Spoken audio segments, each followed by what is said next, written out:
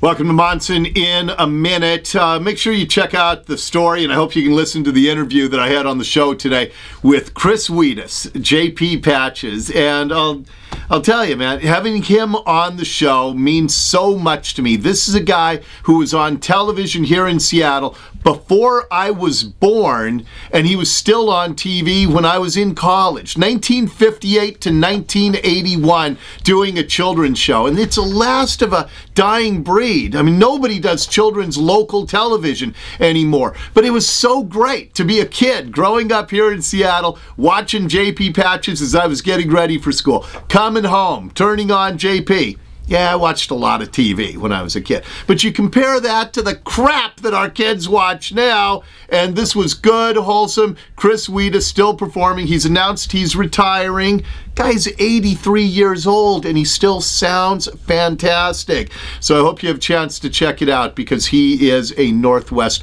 icon, one of the most significant figures in the history of Northwest broadcasting, and it was great to have him on the show today. My minute's up.